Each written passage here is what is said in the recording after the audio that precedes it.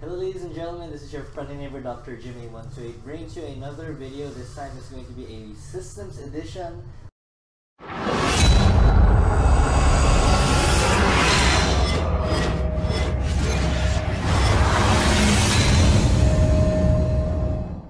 I believe it's going to be my third systems edition video. I'm very excited for this. This, my friends, is a build that I put together for a good friend of mine, a longtime friend since I was in grade school. And this rig is basically put together for two main purposes. One, of course, for gaming, and the second for rendering, animation, 3D, etc. So it's only fitting that we go through the specs and look at the analogies.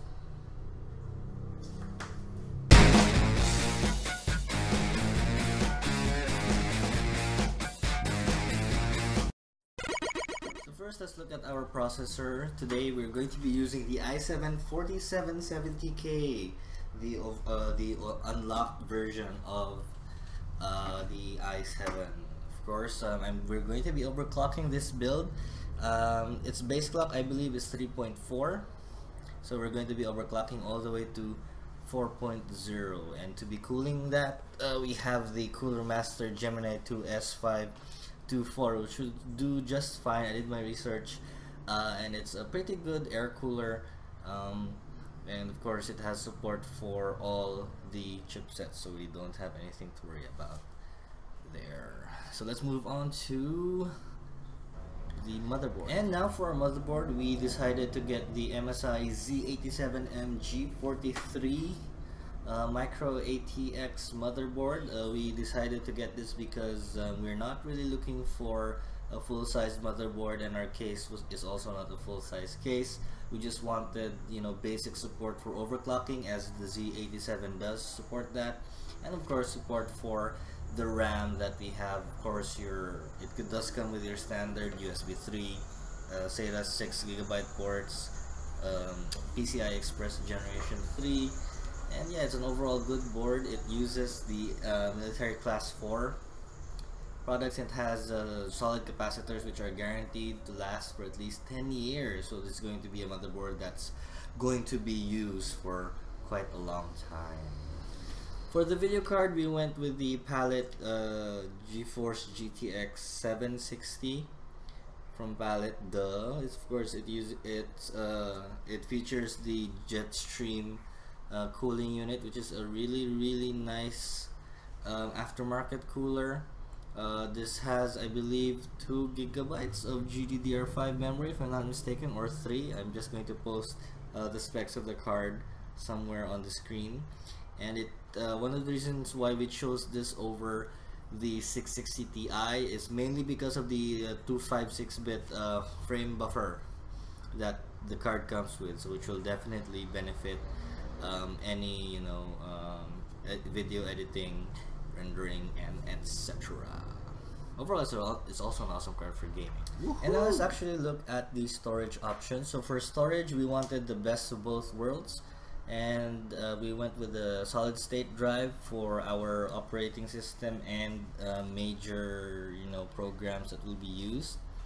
And for storage, you got a of course, okay, the SSD is a crucial M500 2.5-inch solid state drive. It has a capacity of 120 GB. This is the second time that I have actually used this in one of the builds, and it's a very decent solid state drive for its price. It does its thing. And of course, for mass storage, we have a 1TB Western Digital Caviar Blue SATA 3 with a 64 MB cache. Why did I select the blue? Because I like blues. And that's pretty much it. So let's see where all of these things will be housed. And for the case, we decided to get something really simple.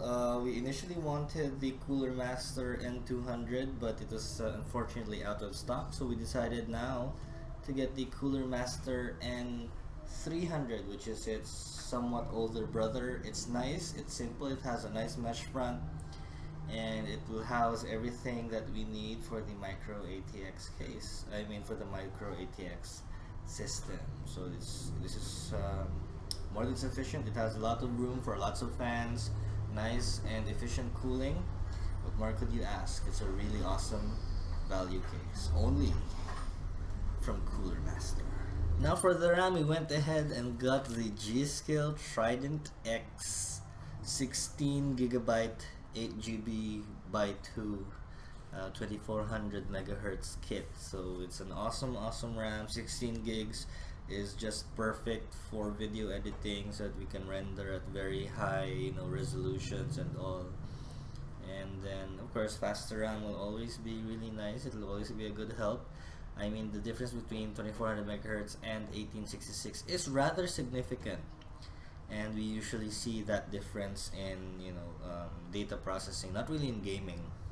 So of course, since this is going to be an editing rig, these RAMs will do perfectly fine, and plus it's really nice. Ooh. And of course, let us not forget the power supply. There's only one brand that I trust with my life in Cebu, and that brand, my friends, is Silverstone. Straight from our friends from Fine Upgrades. The Silverstone Essential Series is the 500 watt version. It is non-modular, but it's totally fine. You know, it's great for the value. It's 80 plus certified, so we're guaranteed to have a very trustworthy power supply. Again, I can't stress enough how you can never ever cheap out on a power supply unless you want to risk the rest of your system. 80 plus Silverstone 500 watts, all we need, all the power, baby. So I think we're ready to actually put this thing together, so let's get to it. Alright, so let's begin the installation process. So here is the motherboard. Of course, I am now with the anti-static strap, so hopefully no one will call me out for not doing so. Let's take the board out. It's of course in plastic. This is not anti-static, which is okay. So what's nice here, if you don't have you know, an anti-static workstation, or you know, a mat, anti-static mat, you could always use the motherboard box as a test bench where you can set the motherboard on. So there you go. There is our motherboard, and here of course is our processor. So I'm going to be showing you step by step how to put the PC together. Think of this as another how-to guide for building PCs, since this is my third ever Systems Edition build. So simply take the tape off, pull that open, and now you see the processor. Here's the box. Always keep the box. And then here is our i7 sticker. Oh yeah. So you like to put that and show off, you know, put that on your case. Hey man, I got an i7. Yeah. Let's take out the processor. Oof, it's inside. Can I have this? Yeah.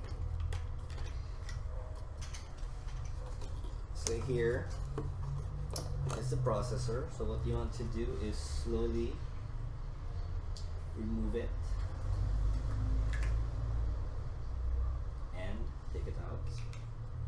Now what you want to do is look for the golden arrow at this point here, and you want it to match the arrow here. So there's an arrow there, I can't show it to you, but anyway, to remove the bracket, simply push down and pull away. This will release the retention bracket, and here is where you want to have the arrow, the golden arrow positioned. And you have to be extremely careful. You are not to apply any force, just let the processor sit into place. Do not apply any pressure. Make sure it's nice and snug. Okay, that's good. You don't want to bend the pins of the motherboard, because if you bend the pins of your motherboard, then you have a motherboard that is absolutely useless. So now to secure the processor, simply reposition the bracket over, push down a little bit, and this protective plastic automatically or mechanically removes itself. Now if you are ever planning to upgrade your motherboard and you plan to sell it, make sure you keep this, because you want this to cover the pins of the motherboard, or else the pins will break in transition or in transit. So that is pretty much it. Now I'd like to ask my assistant to give me the RAM that's somewhere over there. Somewhere over there, yes, thank you very much. So here's our RAM. The next easiest thing to install really is the RAM. So let's remove the RAM from the box. G.Skill again is the RAM brand that I am not afraid to recommend. The most stable, the most trusted RAMs available in the country. So G.Skill, you are amazing. So here's another G.Skill sticker, or another sticker. That's G.Skill.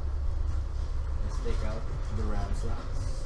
And of course, big shout outs to New Tech Pacific Mall, where we purchased all our items. These are their warranty stickers, so I'm just going to leave them there. And just simply take the RAM out, pull it out of the plastic. There's one. Put it down. And there's two. Set that. Now to install RAM, all you really have to do is follow the grooves of the DIMM slots, of the RAM slots. You have one short groove and one long groove, so you just match them up.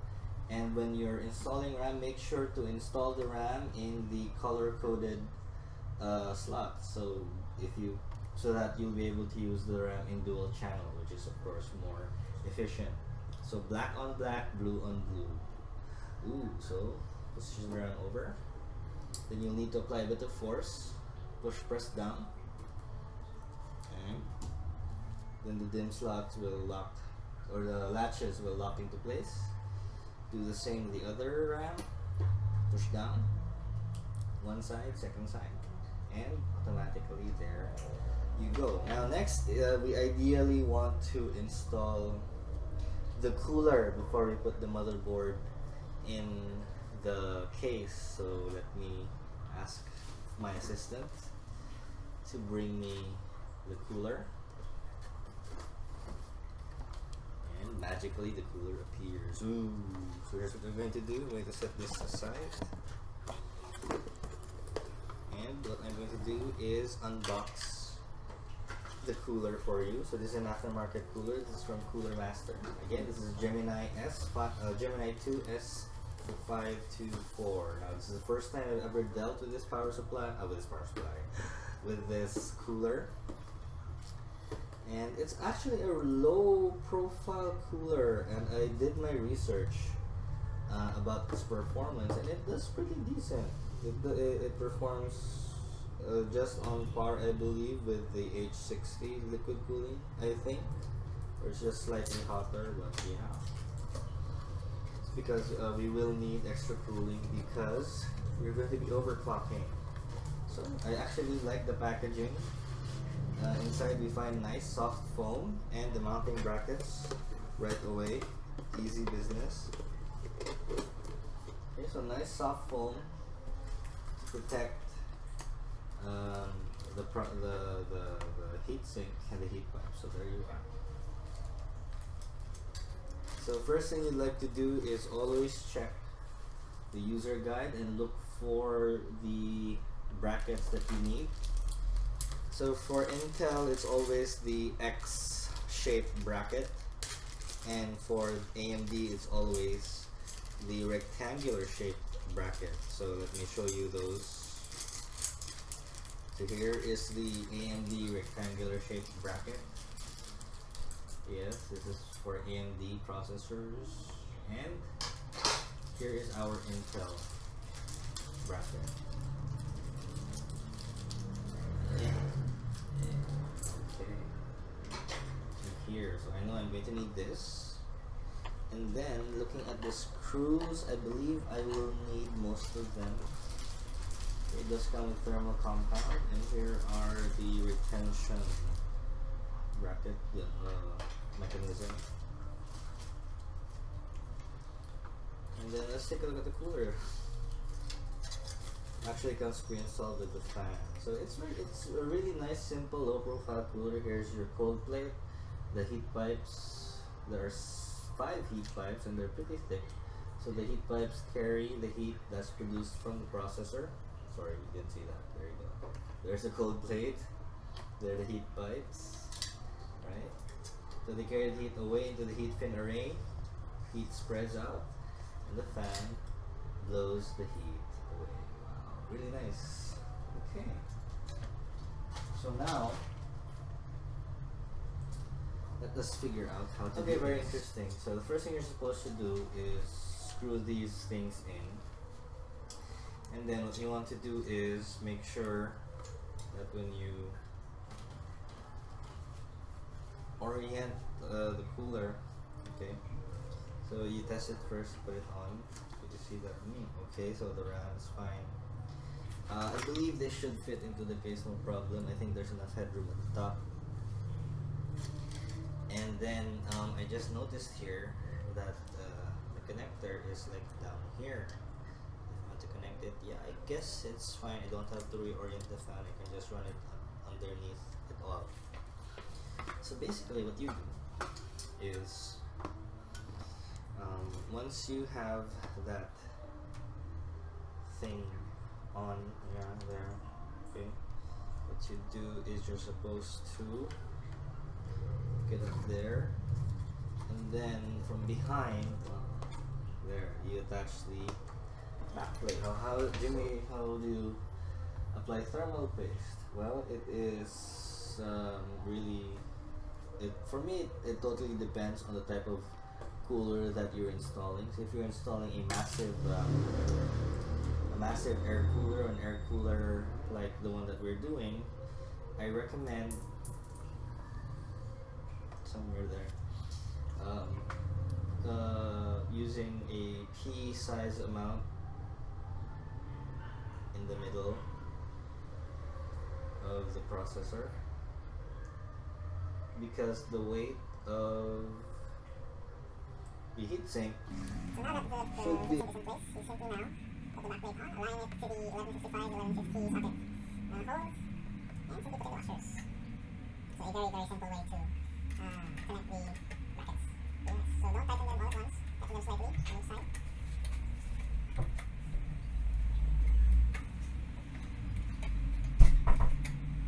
And that should do it for our cooler installation. Oh yeah, it's nice and cool. So now let's go ahead and proceed to installing the motherboard in the case. So here I have the case lying on its side.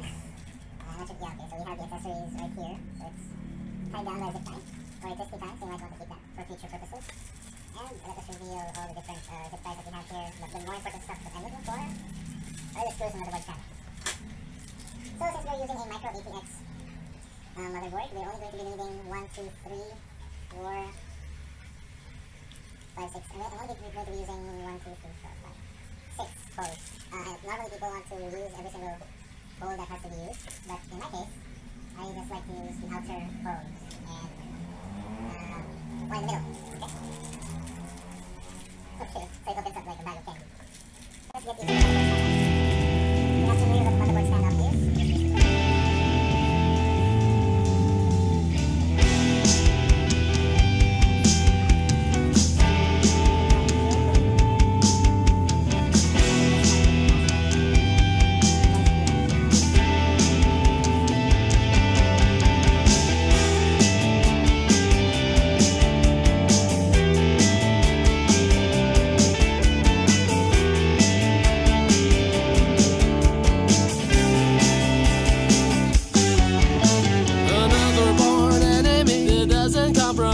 Holds a grudge that I cannot take, nor I can summarize. Funny you should ask, so I wouldn't call it sane. It's my 2-pound relationship, a deadly, deadly game. She was a 5'6" on a scale of 1 to 10. Sleeps 24/7, owns a 5110. Living in the past has brought her to her knees, staring at stone cast corners and English. She told me, sorry I got wasted. I'm sorry I got wasted. I'm sorry I got wasted. it almost all the time.